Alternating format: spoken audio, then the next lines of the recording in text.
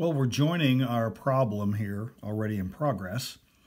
So we have the hypotheses. Remember, mu less than or equal to 245 was the null hypothesis. Alternate hypothesis, mu greater than 245. We had alpha equal to 0.05. Remember the rule, if there is no alpha given, we assume 0.05. And then we were computing our test statistic. And so we have, so far, we have x bar minus mu 0. Remember what that means? Anytime we have subscript 0, means that number comes from the null hypothesis. All right? Divide by, and then we have s over square root of n with degrees of freedom. And so we have 265.1. These were the given values. 245 was from the null hypothesis. The 42.6 and the 52 were given in the problem. And our degrees of freedom are going to be 51 here. And so now I can get my calculator I have out here. We're going to finish off step 3. And we're going to proceed with step 4 of finding the p-value. So let's see, 265.1, and then we're going to divide that by 240, subtract, 200, goodness, I can't hit any button right, 245, and then divide that by 42.6, divide by the square root of 52, close, and my number is 3.402.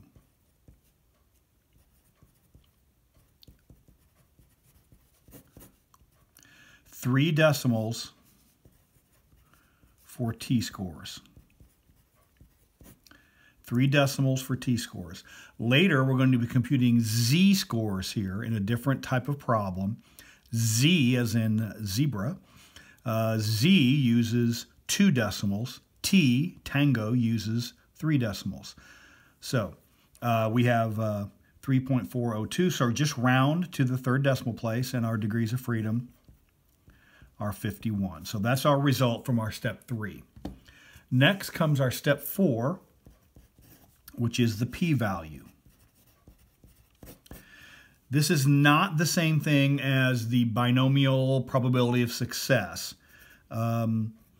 This has come to us from a different place. It's a bit unfortunate we use the same letter, but context is everything, and it's not usually a problem keeping straight which is which. Now, the p-value, whenever we have the t-score, t, the procedure for finding the p-value is one way for using the t, tango, using the t-scores, and it's a different procedure to find the p-value if we have z, Zulu, for the test statistic. So depending upon what we inherit from step 3 will influence how we work step 4.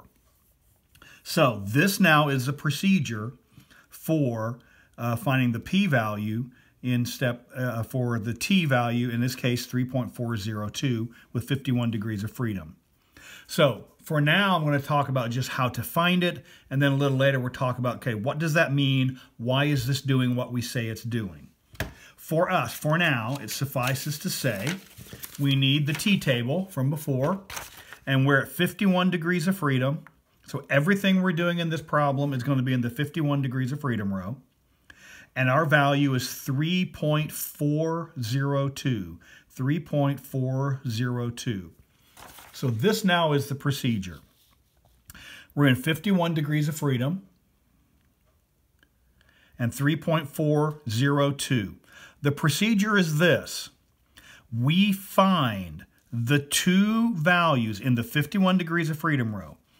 If this number actually is in here, so much the better. It almost never will be. So what we do, 3.402 in 51 degrees of freedom, all right? We find the 2 numbers between which this falls. So I'm in 51 degrees of freedom. I want to find the 2 numbers between which 3.402 will fall. Here's 3.258. This is 3.492. 3.258, 3.492. Find the two numbers between which it falls. So we have 3.258 and we have 3.492. So this is the procedure we'll work with. Let's go back to the full screen. All right.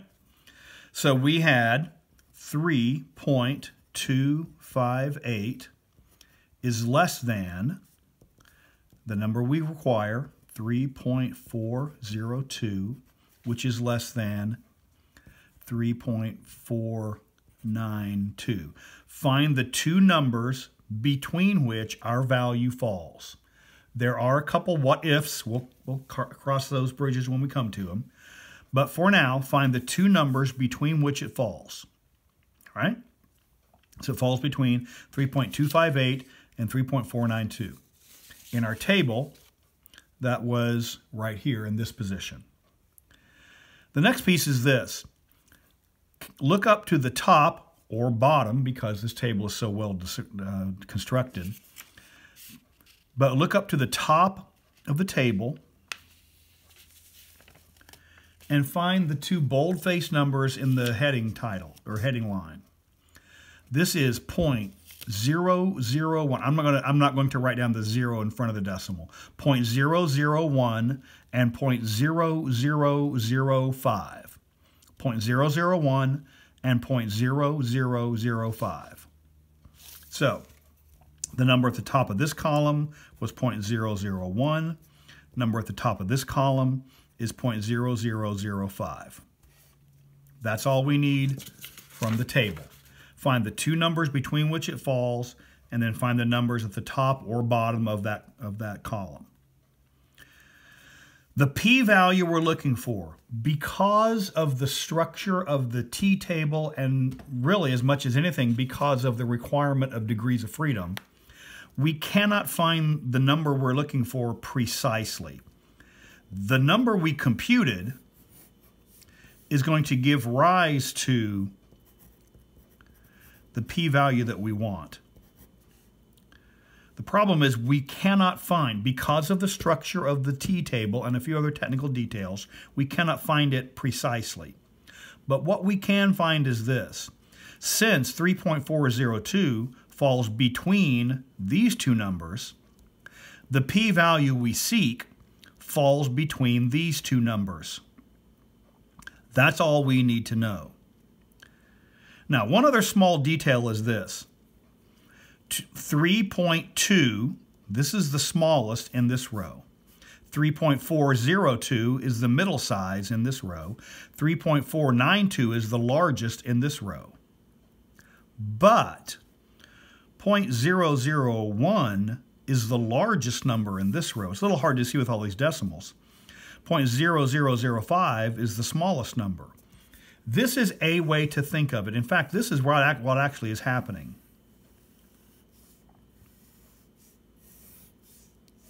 This is now the T scale, not Z, and we have our three numbers. 3.258. I'm going to make a bigger picture here. All right? We have 3.258. We have 3.402. This is the number we want. And we also have 3.492. Let me show you what these small numbers represent. These are probabilities. If we erect these vertical lines, then this area is the 0.001. Erect this vertical line at 3.492. That corresponds to this number, 0.0005. We can see that's smaller.